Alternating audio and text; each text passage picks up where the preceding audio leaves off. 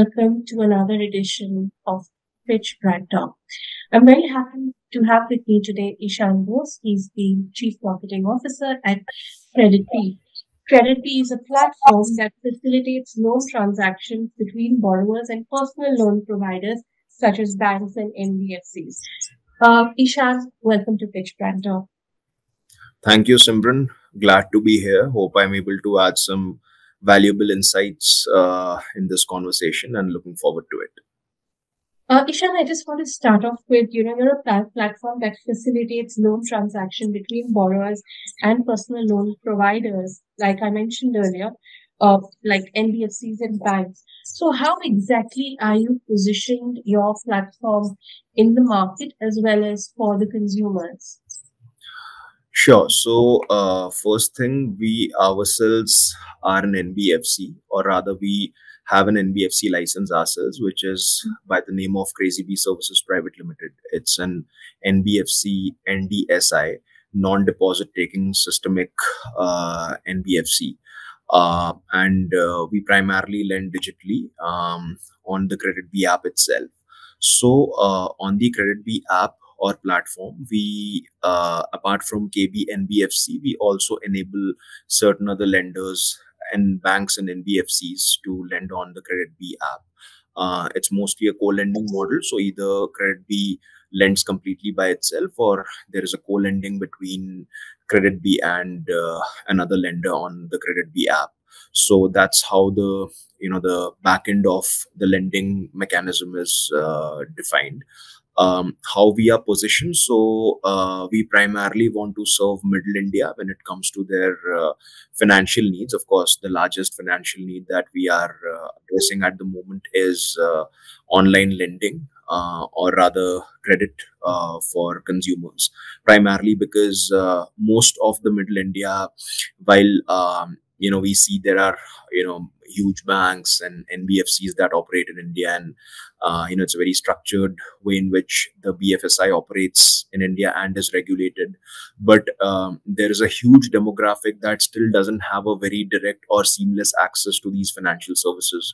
And the best way to solve it was online, not just with respect to sourcing consumers, but also fulfilling their financial needs. And lending, of course, or credit, of course, was the biggest need that we identified and started with. And we have been fortunate that in the last 7 years almost, we have been able to serve more than 1 crore individual unique customers with their credit needs. And when you look at this number, it may come across as 1 crore individuals, but how we look at it is 1 crore households, right? Because a lot of these loans are not individualistic requirements, but these are requirements that different households have for different cash crunches, for different emergency needs, sometimes to even upgrade their lifestyles, upgrade their businesses, right? Sometimes it's about initiating new endeavors, new businesses, new experiences. So there are multiple needs which essentially people have for themselves and their families, and we help them move forward. We make sure that these financial constraints don't come in the way of any individual moving forward just because they may not have a direct geographic access to a bank or an NBFC. So that ways we are primarily serving Middle India, and 80% of our consumers, by the way, are from tier 2, tier 3 cities and towns. So only 15 to 20% of our audience comes from metros and tier 1s. Of course, within the metros and tier 1s, we serve quite a lot of consumers, but most of our overall audience is in tier 2, tier 3 cities and towns where maybe the offline presence of banks and NBFCs is not as much. What has definitely helped us in the last 5 to 10 years is accessibility of internet in larger areas of India, whether it's with respect to having smartphones or inexpensive internet. So that has definitely helped us spread ourselves and reach out to more and more people to serve them. And our overall idea for the next 5-10 years is to serve these people and a lot more financially in ways more than one. While of course credit is something that we will continue to go deep on and wide on by looking at other areas of lending. We also look forward to identify and serve these customers with other use cases beyond loans as well. We already have insurance, credit score report.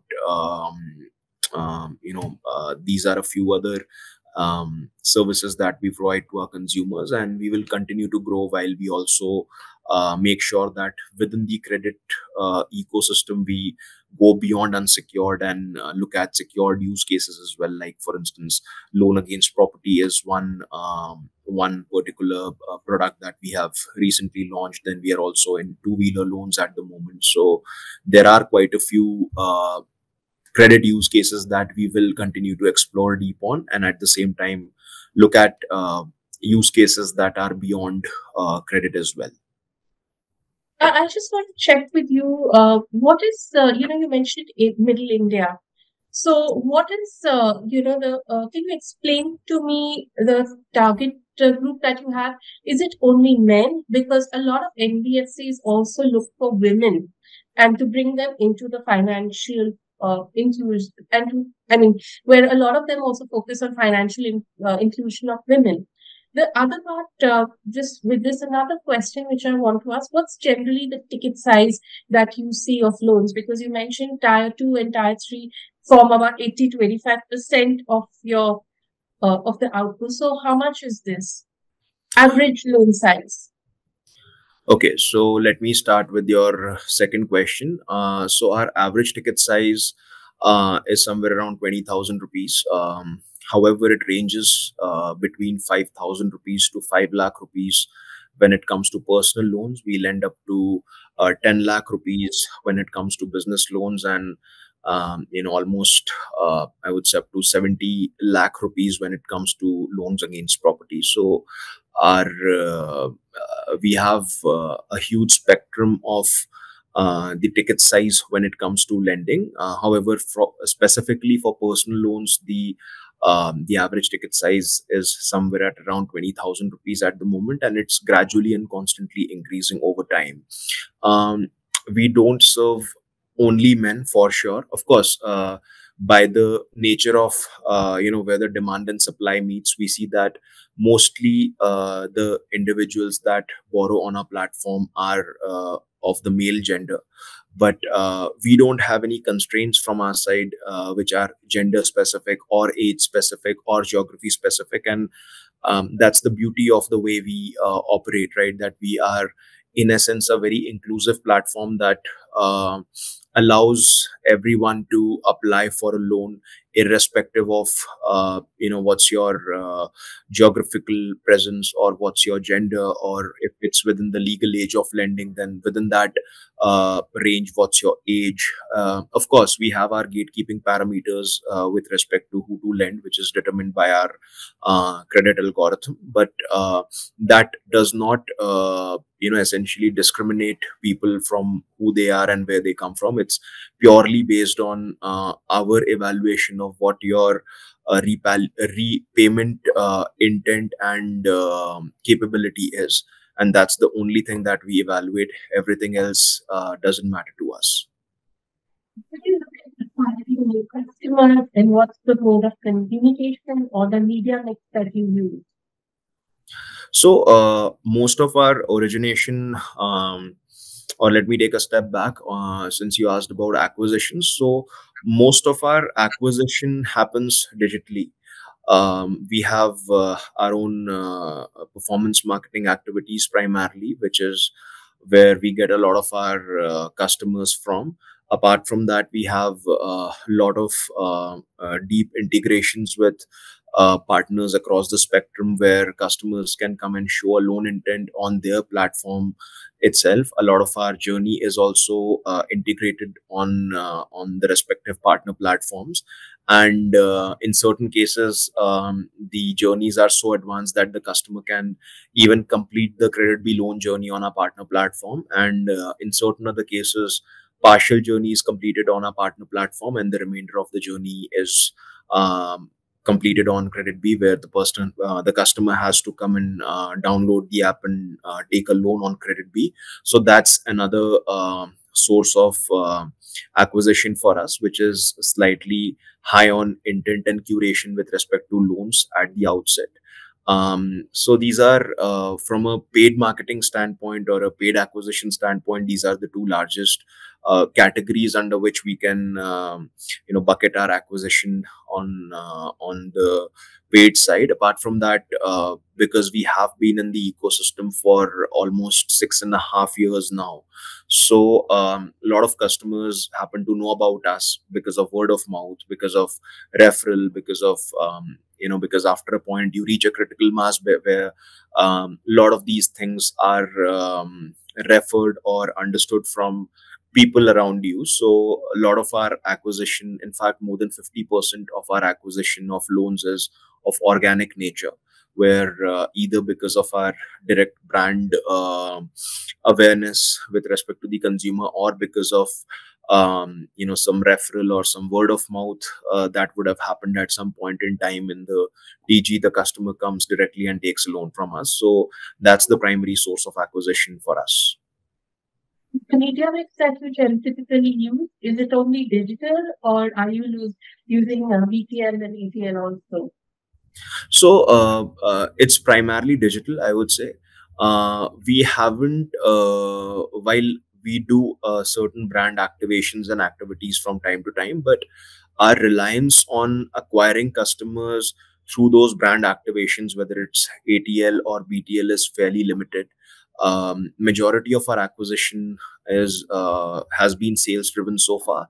Having said that, we have been exploring brand activations and using it as a sustainable source of acquisition for us in the recent past, and we are evaluating and growing our initiatives and endeavors in that direction as we speak. Now, coming to influencers, and also because you are mostly present in Tier 2 and Tier 3 cities, where the micro influencers also play a big role. How have they been integral to your marketing efforts, and how have these collaborations worked out for you? See, honestly, we haven't gone very deep on influencer marketing ourselves, primarily because what we realized is that the kind of offering that we have, um, the consistency in communication and reaching out to the consumer plays a lot bigger role than a short-term word of mouth. Of course, influencer marketing has its own benefits and can be used in multiple ways, but specifically in our case, we have relied more on the digital direct to consumer acquisition, either through our digital marketing, performance marketing efforts, or through our aggregator partners. Having said that, speaking generically, or in essence of how influencer marketing can and has helped organizations. So it's essential to choose the right influencer, because more than a quantity, it's a quality game, I believe, right? The success of influencer marketing depends a lot on what kind of an audience and influencer commands, and more than that, what is the trust that an influencer commands in their audience. There are a lot of influencers, with all due respect, who might have a lot of digital followers, but if you dwell a little deeper on their actual digital presence, you realize that a lot of it is not very genuine or not very organic, right? So it's very important to understand, a, what is the credibility of the influencer with respect to the audience that they are delivering to. That is one. B, do they have a subject matter expertise? Are they communicating regularly? Are they actually influencing people with respect to a certain, because nobody can be a generic influencer unless you are a celebrity or a social ninja, right? So, which is essentially where a lot of brand ambassadors or brand endorsements come in. But specifically in case of an influencer, if you may call anyone by that tag, essentially it's important with respect to a certain subject matter. If they are able to communicate, or if they have the command of a particular subject matter, then communicating about that makes it a lot more credible than any individual who just has a lot of followers coming and speaking about it. Of course, it definitely helps in the brand awareness when somebody comes and speaks to a large audience, but with respect to the purchase decisioning and behavior, I think it definitely plays a bigger role if there is an added layer of subject matter expertise. And the third thing I believe is, I think there are services, there are products, there are offerings where influencer marketing would play a lot bigger role than otherwise. I think high involvement or medium involvement purchases that are a lot more personal in nature or personalized in nature, let's say, with respect to fashion retail, or with respect to let's say real estate. For that matter, real estate may not be a great example in with respect to influencer marketing, but uh, what I mean to say is that experiences where which require a larger involvement from the buyer, and experiences where the level of personalization and customization is a lot more, something that an individual would associate themselves a lot more with, I believe in general um, um, has a larger win from influencer marketing versus um, you know uh, offerings that are more generic, that are more utility driven. Of course, it can help you get the right kind of brand awareness and the first layer of brand reach. But beyond that, when it comes to purchase decisioning, I believe influencer marketing would have a relatively limited role to play in large scale utility businesses versus businesses where the level of personalization and customization is a lot more. So it's not a binary yes or no, but definitely it's a spectrum where in certain kind of offerings to certain kind of TG, certain kind of influencers can play a bigger role versus the others. But you mentioned that you frequently, or rather, it's not, you don't use that many influencers. Is this also because SEBI has come down hard on financial or fintech influencers, and recently, they've also come out with new guidelines? Is this also a matter? See, honestly, our decision was not typically related to the SEBI guidelines on influencers. We, like I said, we are very open minded about different ways in which we can onboard the consumers. Regulation is very important in the financial ecosystem, and we respect the fact that now the regulators are also taking it a lot more seriously, and they are actually putting strict guidelines and measures about how you must educate the consumer, whether it's directly through your own platforms or through influencers who are there in the market. And essentially anybody who is in this value chain of financial services, right from communication to distribution to servicing, has to come under the gamut of regulation, because any loose ends can actually have a huge impact, not just for the consumers but also for the larger financial ecosystem at play. So I believe that it's a great step that SEBI has taken, and I believe there's a lot more to come. What we as an organization definitely do very directly and very actively is play our own role in financial education when it comes to specifically lending, because that's the business we are directly in. But sometimes even things that are of very generic nature. So in fact, we did a campaign last to last year, which is Jagruk Rahe, Savdhan Rahe. So essentially, it was a campaign. Rather, it was Jagruk Rahe, Cyber Smart Rahe. So it was a campaign which it was a three series campaign where we showcased different situations, different scenarios where cyber fraud can happen, and cyber fraud is not just limited to digital lending, but it could happen across any use case of financial services, whether it's investments, whether it's deposits, or sometimes even money transfer. So the idea is that as a pioneer, as a leader in the fintech lending ecosystem, we believe that it's our responsibility as well to educate the consumers about the best practices of financial literacy, financial education, financial involvement awareness. So the idea is not just to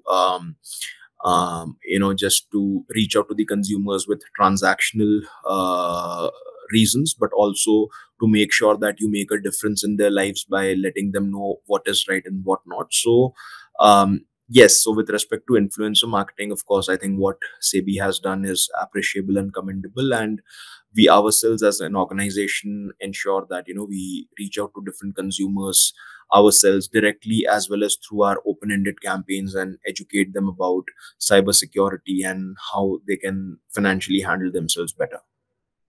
How are you looking at AI, AR, and VR? And how are you incorporating this in your marketing initiatives? Right. So artificial intelligence, I think, has been abused as a term quite a bit. I often speak about it in different forums.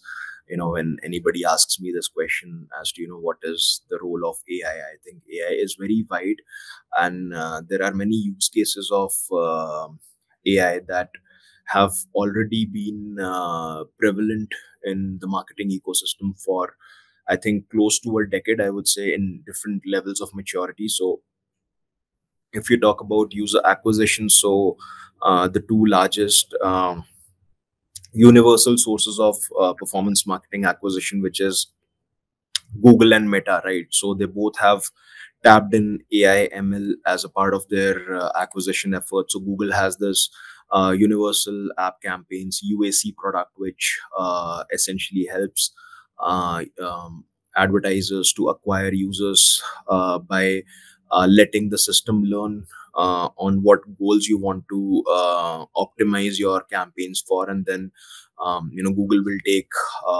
around a week's time to evaluate the data and finding out that where that what kind of user group is the right target segment for your campaign goals for what you're trying to do, and then it will optimize the campaigns itself, unlike how it used to happen earlier, where the entire campaign definition had to be humanly given by the campaign manager, and a lot of times you would find out by hit and trial, versus now Google itself optimizing the campaigns on your behalf. So it's an excellent product. A lot of marketers speak very highly about it. Of course, everything is evolving by the day, but I think even in the current form, I think it's a fairly useful product. Facebook has AAA automated app ads, so that is very similar to UAC in Google. So that's on the acquisition side. Um, a lot of automation tools have been in the market for almost a decade now, where you can identify different campaign strategies, what works for you, and then you can automate it. And sometimes the campaigns also, you can even allow the campaigns to learn by themselves by putting some triggers or some specific thresholds basis which the campaigns can perform in a certain way. So that's again something that has been in the industry for quite long. Very recently, or relatively recently, let's say, generative AI has become a buzzword.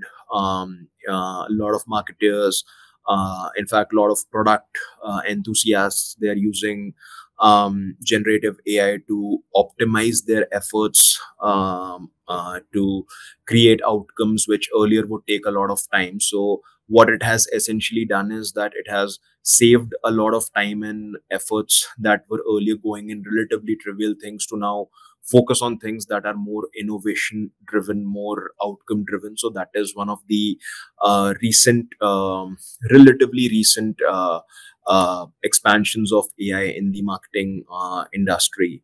um, Very recently you talked about augmented reality. So I think this is something which is yet to find a widespread recognition and adoption.